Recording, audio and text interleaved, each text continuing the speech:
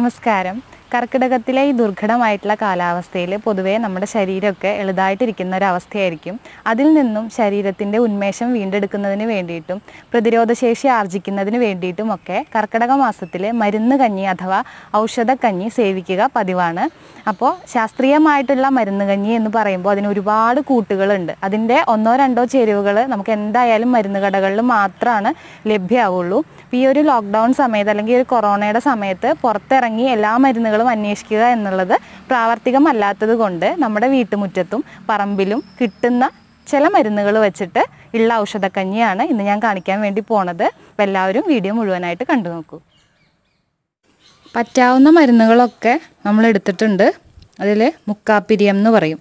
ഇതുപോലെ വള്ളിയോട് കൂടിയിട്ടുള്ള ഇലയാണ്. കഷായങ്ങളിലൊക്കെ പ്രധാനമായിട്ടും ചേർക്കുന്ന ഒരു ചേരുവയാണ് ഈ മുക്കാപ്പിരിയം. തൊട്ടാവാടിയുടെ ഒരു ഒന്നോ രണ്ടോ തണ്ടെടുക്കാം. കരിന്നൊച്ചിയുടെ ഇലയാണ്. ഈ കരിന്നൊച്ചിയുടെ ഇല നീരെടുത്തിട്ട് നമ്മൾ ജലദോഷത്തിനും കഫക്കെട്ടിനും ഒക്കെ ആടലോടകത്തിൻ്റെ നീരിൻ്റെ കൂടെയൊക്കെ കുടിക്കും. ഇത് കരിന്നൊച്ചിയുടെ ഇല. ഇഞ്ചിപ്പുല്ല്,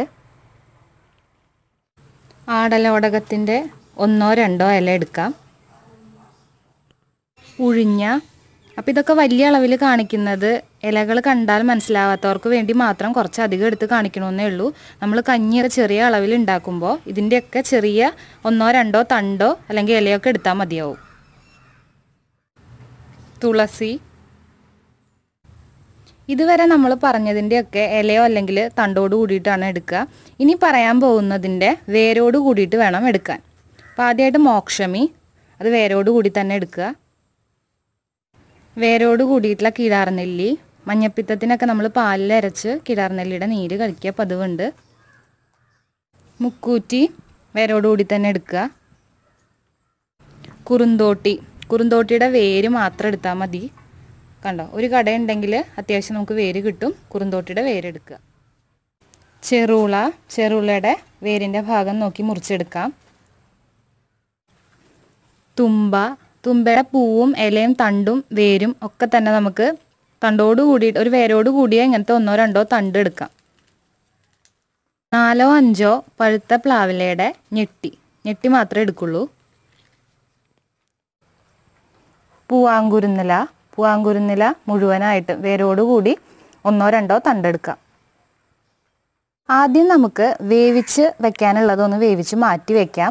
അതിനുവേണ്ടി മെഷർമെൻറ്റ് പറയുമ്പോൾ നിങ്ങളിപ്പോൾ ഏതൊരു കപ്പിലാണോ അല്ലെങ്കിൽ ഗ്ലാസ്സിലാണോ എടുക്കുന്നത്.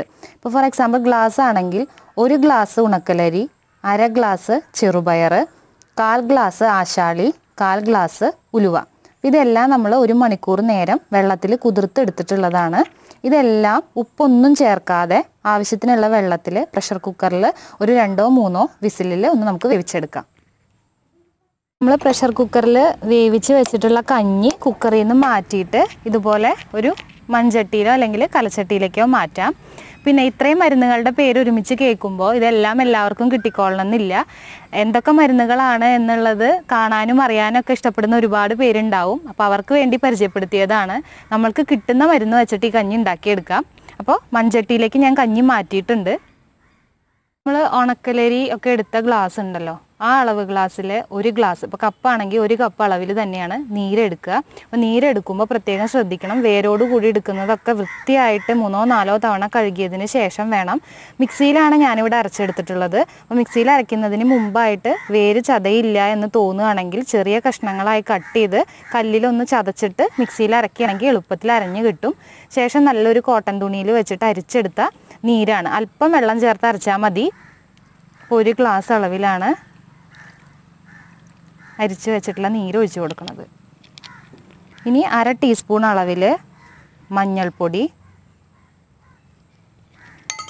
1 ടീസ്പൂൺ അളവിൽ ചുക്കുപൊടി.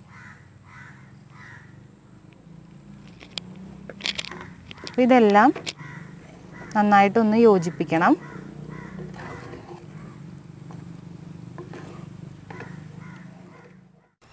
കഞ്ഞിയിലേക്ക് ഒന്ന് വറുത്തിടണം. അതിന് വേണ്ടിയിട്ട് 1 ടേബിൾ സ്പൂൺ അളവിൽ നെയ്യ്, പശു നെയ്യ് തന്നെ പരമാവധി എടുക്കാൻ വേണ്ടി ശ്രമിക്കുക.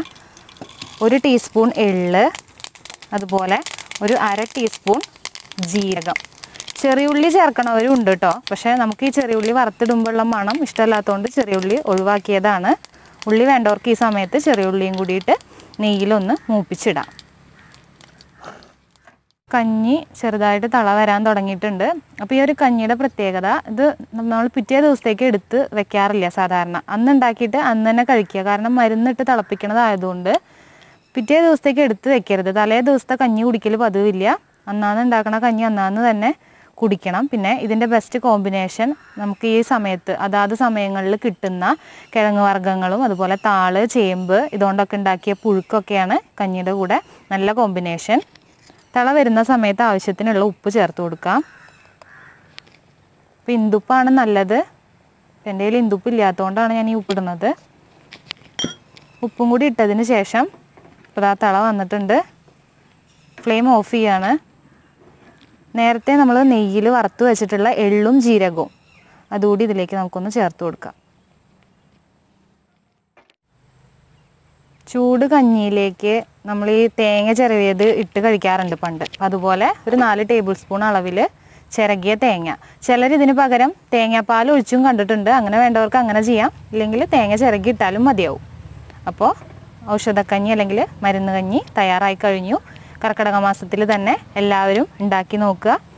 അപ്പോൾ വീഡിയോ ഇഷ്ടമാവുകയാണെങ്കിൽ ലൈക്ക് ചെയ്യുക, മറ്റുള്ളവർക്ക് ഷെയർ ചെയ്ത് കൊടുക്കുക. ഇതുപോലുള്ള പുതിയ റെസിപ്പീസുമായിട്ട് വീണ്ടും കാണാം.